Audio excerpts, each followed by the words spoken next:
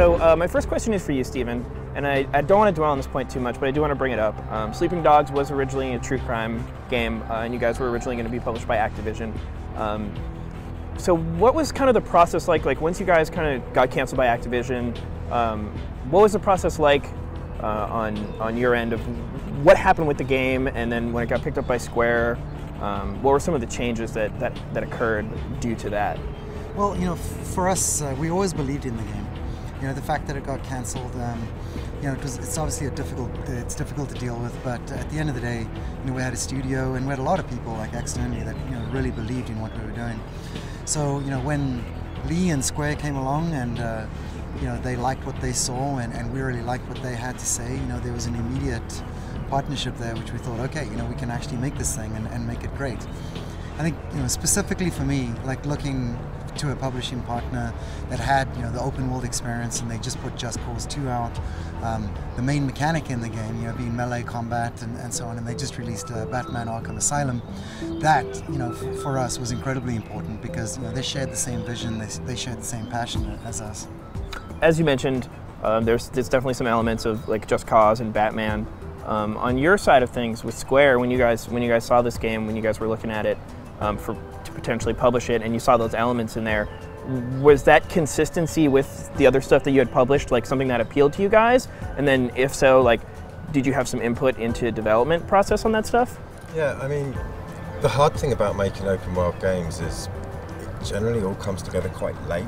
So you get this period of whether you want to call it uncertainty or something, I don't know the best language to describe it, but you know, there's lots of money going into a game and kind of not a lot to see. You can't really kind of feel everything all meshed together until quite late in the development compared to a regular game. So we've got a lot of experience with that, so we understand what that looks like, and it doesn't scare us, I guess, right? We kind of know what to expect and when. And you know, when we first got in touch with the guys at UFG, one of the most important things to me is that, you know, there's so many kind of first-class people in that studio. They've got a disproportional amount of really senior guys that have been there and done it before.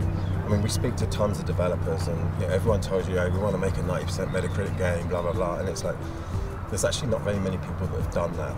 These guys have done it before, and they know how hard it is. It's not easy. And you know, they understand how great games are made. And that in itself isn't easy either. And, you know, I think there's really good parity between the two studios, that we've done that before. We know how to do that. You know, those guys have got all the right ingredients for the special secret sauce to sprinkle all over the top of it to make it a super fun experience. And it's just a really great partnership. I think one of the things that immediately struck me about the demo, and obviously being here in Hong Kong helps, but just that like how accurate sort of the recreation and the feel of being in the city of Hong Kong is. What was the process like for you guys, like in recreating that in a game space? Well, I mean, essentially Hong Kong is the star of the show, right? Like any open world game, the city is your central character.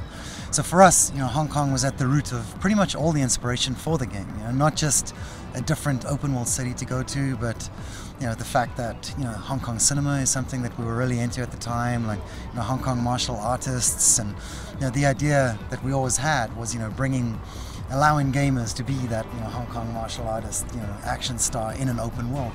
So you know, we spent a lot of time coming over here, going through each of the neighborhoods. The game isn't a recreation of Hong Kong, you know, street for street, but it was way more important for us just to capture the essence of each of the environments and the feel. You know, and that's what you feel when you're here, right? Like you can actually smell it and touch it. And so we took, you know, thousands and thousands of photographs, you know, like tons of hours of video reference.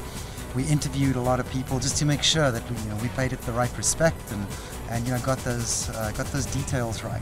And so we feel really confident when people get in there and experience it. You know, it's going to be like you're in Hong Kong. Totally. I mean, one of the things I loved in the demo was when he walked down into the street, one of the guys was like soliciting him to like buy a suit, which like totally happened to us like a million times on the street yesterday.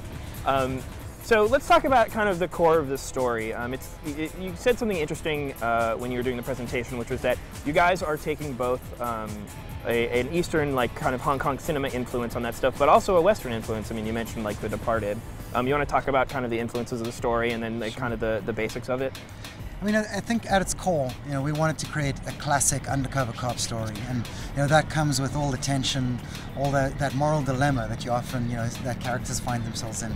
They have to go deep undercover. and before you know it, they actually start to like, and befriend like the people that they're actually undercover with. And I think allegiances get very murky, and it's a grey morality. It's not a world of black and white, and that's the intriguing thing about an undercover cop story.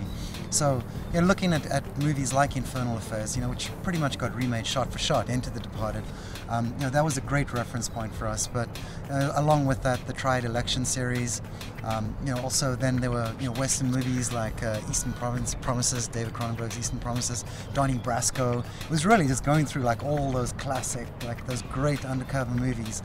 And then how could we recreate that in a video game?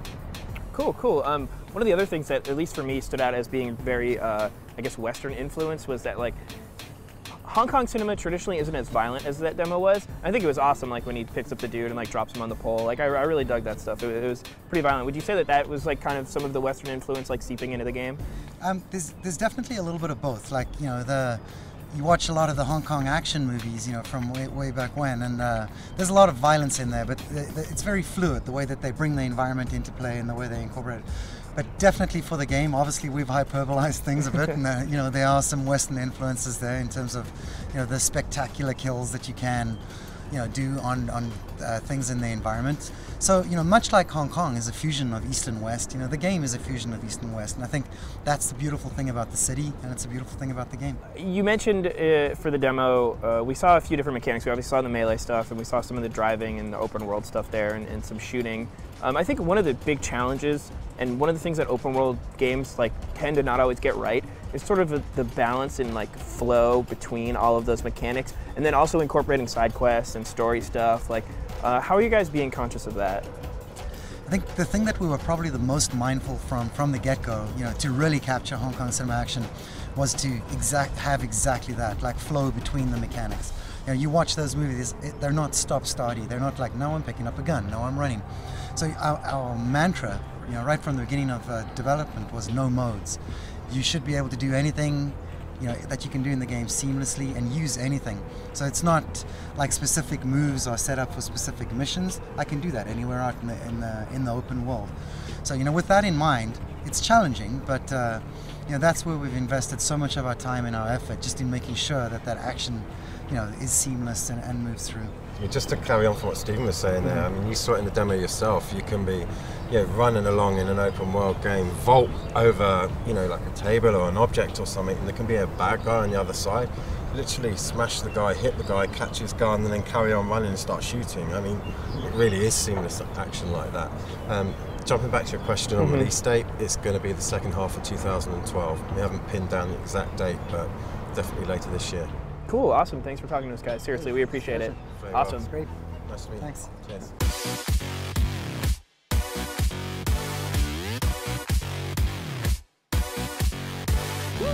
Let me tell you all about my life. Grab a seat, get strapped in tight. You may have heard about an earthquake ride, but these ones happen deep inside. My life is a chain of troubled times, though each only lasts a little while. And then when the next one comes along,